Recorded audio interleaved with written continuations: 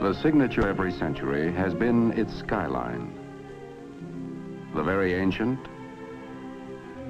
the old, the medieval, the modern. The dream of television had persisted for centuries. As far back as the 1920s, two men took up this challenge. They shared the irresistible dream of television. David Sarnoff, chairman of the board of RCA. Dr. Vladimir Zworykin, honorary vice president and technical consultant of RCA.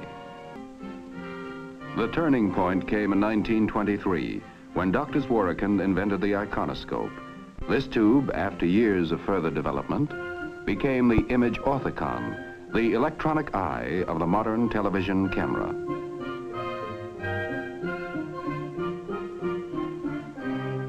In 1929, Dr. Zworykin and his associates announced the first successful electronic kinescope, forerunner of today's television picture tube.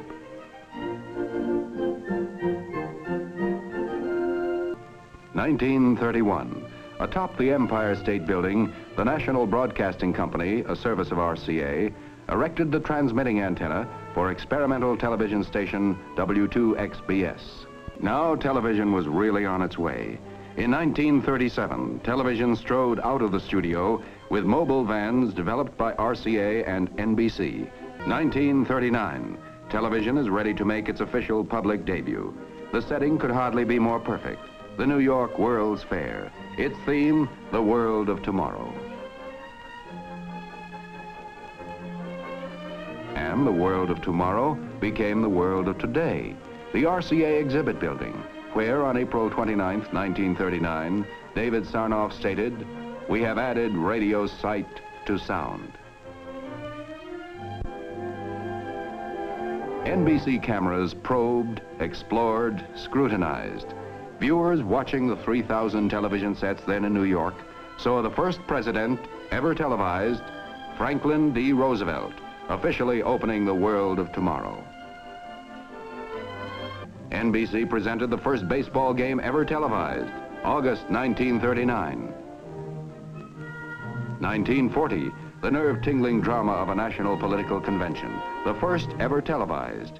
Philadelphia and New York were knit together by the electronic miracle of television. Radio relays, pioneered by RCA, and the telephone company coaxial cables, wiped out the horizon as the far limit of telecasting. 1941, a fateful year, war, and the beginning of a 4-year blackout for commercial TV. RCA electronic scientists and engineers made important contributions to the development of radar,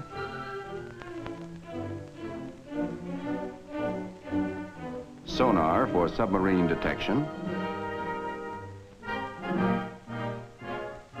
the sniper scope that made it possible to see a target in darkness. Thus, the progress of perhaps a peacetime decade was compressed into 4 short years. 1945, the war over. After 4 years of unparalleled war effort, denial, sacrifice, the American public hungry for the rewards of peace. And television, with its promise of endless hours of enjoyment, entertainment, was part of the peacetime dream.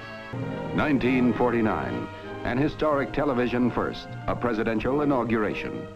As Harry Truman took the oath, the event was carried over the 16-city NBC television network, extending from Washington north to Boston and west to St. Louis. Television was moving with giant strides, and in less than half a dozen years, a flip of a switch in master control could send the television image coast to coast. A dynamic industry employing more than 1 million. Television, an unparalleled blending of science and art, invention and engineering, private incentive and public service. By television, American business has found a most effective advertising medium, and in turn, advertising has provided the resources that sustain the standards of programming and permit the never-ending research that is the heart of the television industry. Yes, in little more than a wink of time, television has entered our homes, our lives, imprinted new silhouettes on our skyline. And all this has been just the beginning. There was still another dream to be realized, still another dimension to be added. Black and white television had been the herald.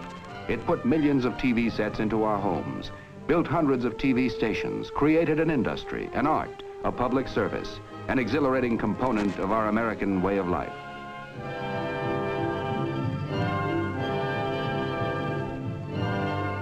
It provided the foundation for the next giant step forward. Color. This is a world of color, and the men of television long dreamed of capturing the full paint pot of nature and brushing it on the screen.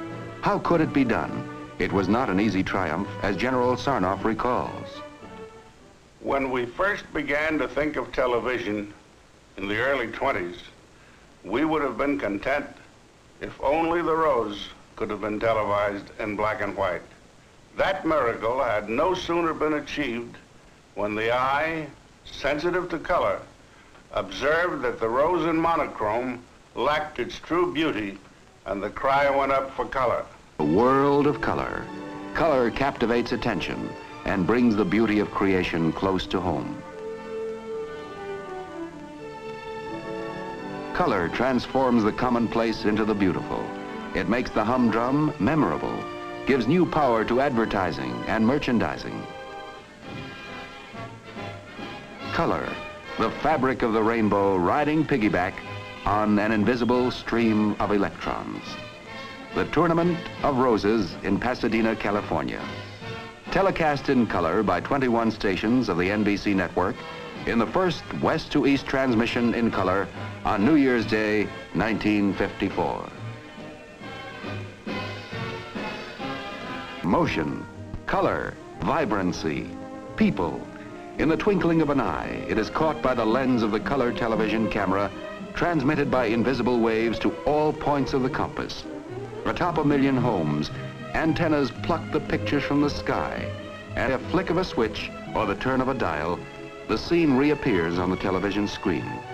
To perform this split-second magic with true fidelity of color, of sound, of reality, this is the wonder of color television.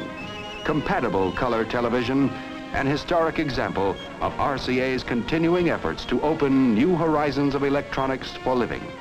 Electronic, easier and safer.